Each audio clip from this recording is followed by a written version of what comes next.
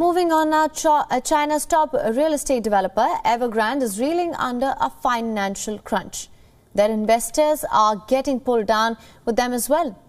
Hundreds of investors protested outside cash-strapped company office as they fear being sacrificed in a bid to keep the company afloat. The disgruntled crowd shouted and asked for their money back. At least 60 protesters were contained by the security personnel. This is the real estate giant announced to repay its investors, which was irrespective of when their investment matured.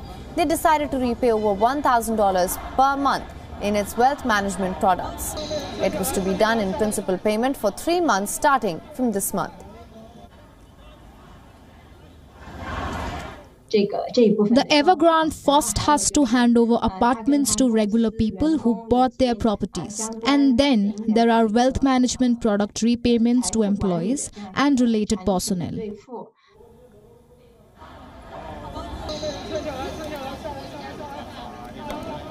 Now, the announcement sparked fear among the people who thought they will lose their money.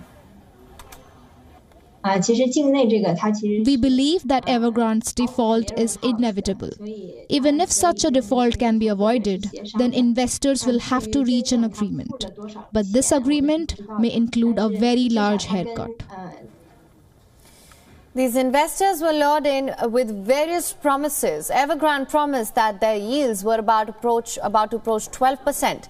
They were promised various other gifts as well. With all of this, Evergrande was able to collect more than 80,000 people to invest. And due to their purchase, the company was able to raise over $15 billion in the last 5 months. As of now, the firm has refused to address the concerns of investors. These people have said that they'd been told to not cause troubles. Their chat groups have been blocked as well. The investors now remain hopeless as they fear the loss of their money.